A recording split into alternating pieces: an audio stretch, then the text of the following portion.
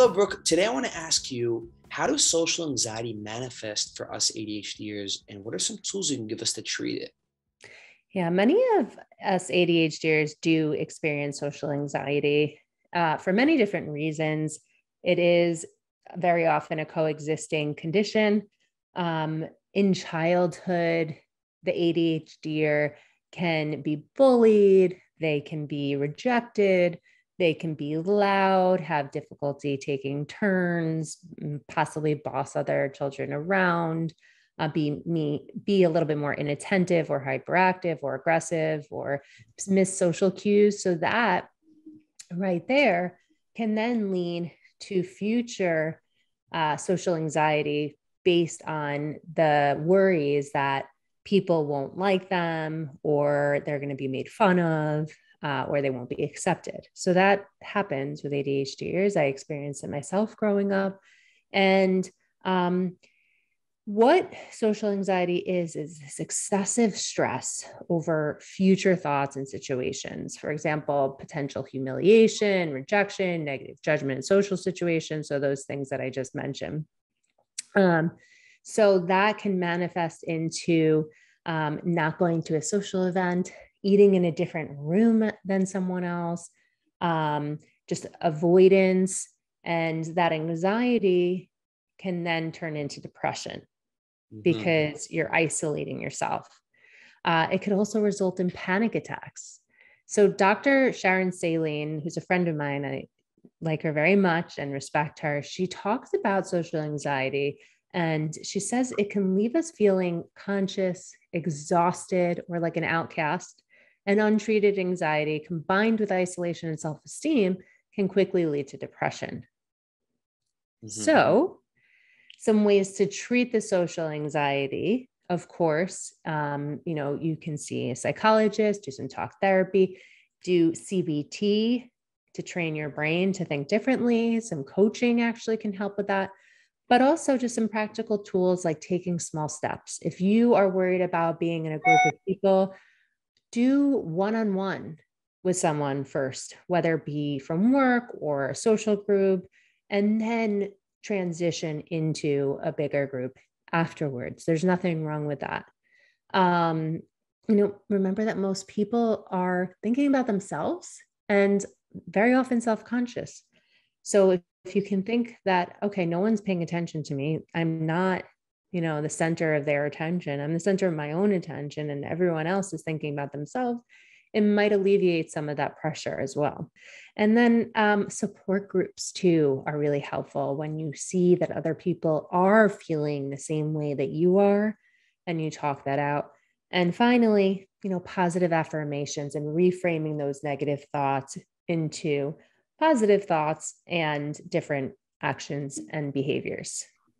Yes, the positive thoughts. I like that a lot. Social anxiety. I've moved from here at age 10 to Lebanon, the other side of the world, from during at age 10, and I also moved at age 15 from Lebanon back over here. So I've experienced a shift in culture twice in my life, major shift, and I've come to a big speed bump, and social anxiety was one of the issues I was dealing with. I the tool that I want to give everybody is what I've learned along the way is mindset.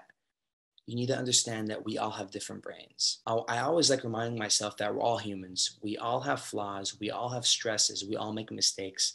We all worry, and a lot of us, and to keep it real with you, I think you always want to try and remind yourself that that's the best part about being human. And even when you doubt that it is, always try to remind yourself that's what makes us human.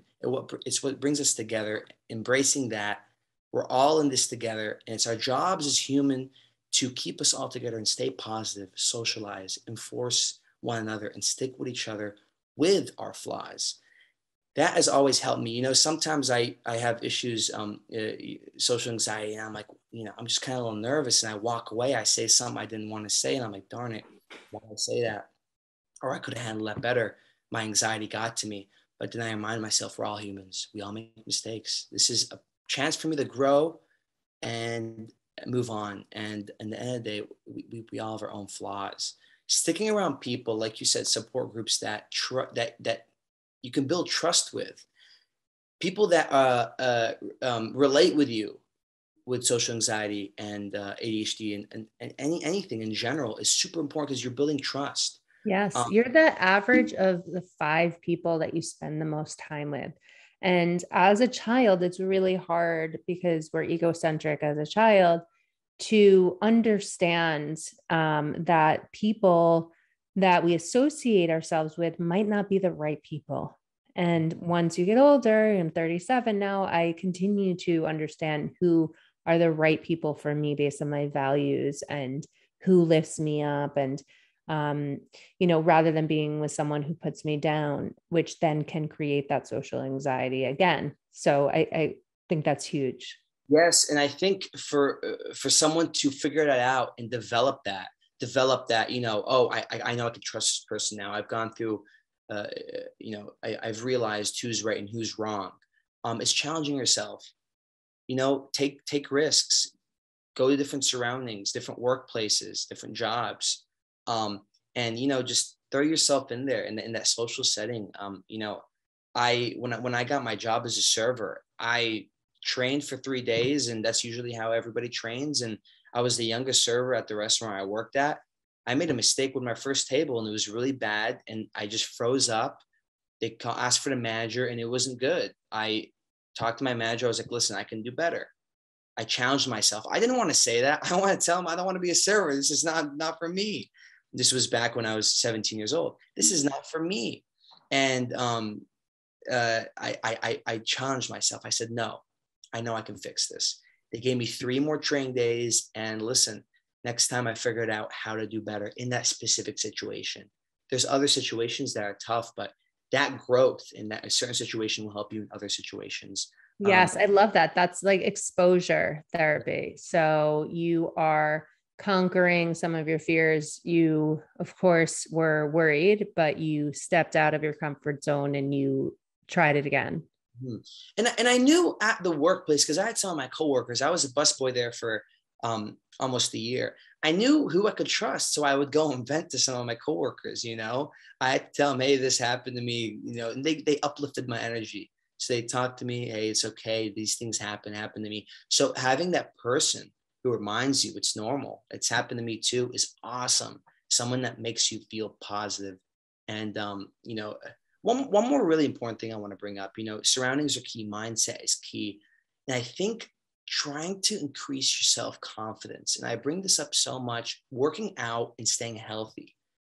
I think it has helped me very big time in the past. Working out and staying healthy helps you boost your self-confidence. It's an anxiety reliever. It's a stress reliever. And you get to walk out of there feeling great. Oh, I'm working towards a goal, whether it's getting skinny, whether it's gaining weight, muscle, whether it's this, whether it's that, whether it's just being healthy in general, just staying healthy and having a great diet. I think that boosts your confidence just Yeah. within yourself. Yeah. Watching the types of like eating for your body, right? So, and stimulating the, health, like that whole gut mind connection and mindfulness too, deep breaths. Very often we forget to breathe.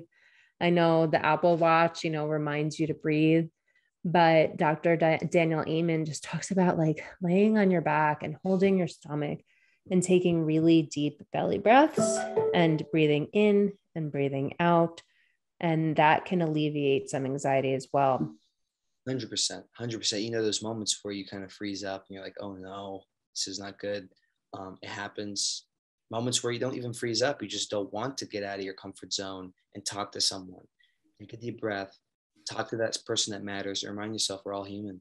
Another cool trick from Stephen Kotler that I teach my clients is when you're anxious going into a social situation, whether it be at work or friends, you can say before you go in, I'm excited, I'm excited, I'm excited. I might have mentioned it before because anxiety and excitement are so close in feelings that it can translate to excitement by saying that 3 times. That manifestation, you got to manifest it. You know, you got to throw it into the world, write it down, remind yourself you're excited. And that's mindset too. I love that 100%.